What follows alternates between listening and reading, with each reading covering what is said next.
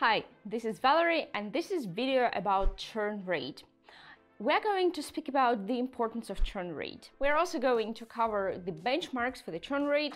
I'm going to give you the formula to calculate the churn rate, and we're also going to speak about the reasons why some users churn, unfortunately. Let's start. So part one, what is churn rate? Churn rate is the situation when users leave you. So you attract them, they stay with you for some period of time, they use your product, they pay for the subscription, but then they say goodbye or don't say anything and just leave you. So that situation is called churn. Part two, why is it actually important to pay attention to the churn rate? Well, simply because it is much more expensive to attract a new user into a product, because that implies marketing, campaigns. So you're going to spend a lot on the content, on the website, on the acquisition. Yeah, so the cost is really high and you are aware of it.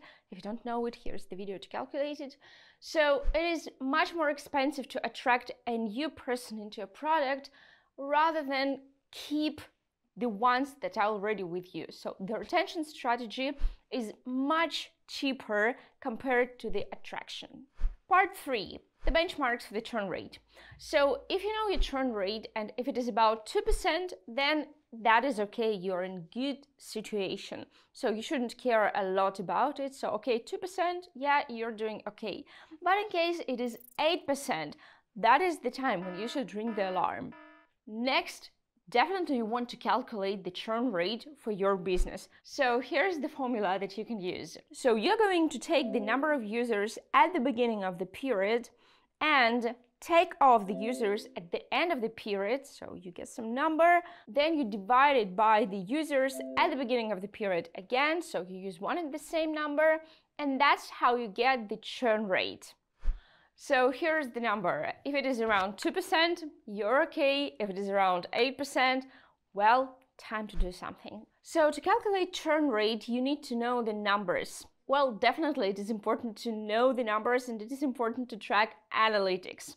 So you're going to create different types of dashboards. You're going to use some special products for these, but don't forget, you need to track every number that happens to your product. So analytics should be as granular as possible. So finally, let's take a look at the reasons why users might want to leave your product. Well, the obvious reason is that there is no value that they get from your product.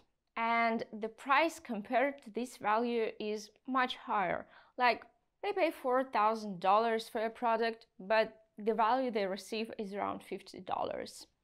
So it's time to say goodbye for them. There is, of course, another reason for this, and that is connected with the misunderstanding of your product. It is either complex, or it doesn't give the clear value, or the value is not instant, so they cannot measure it. They do not understand it from the very beginning of using your product. Well, again, that is connected with the value, but it is also connected with your product being complex.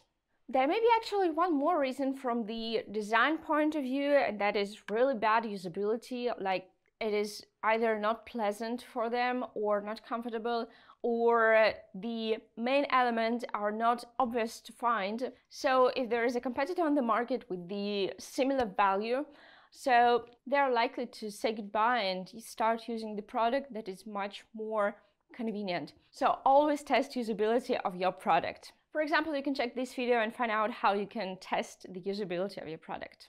So basically, that is it. Enough theory for today. Right now, we are going to work on the practice, and that is the next video about churn. See you!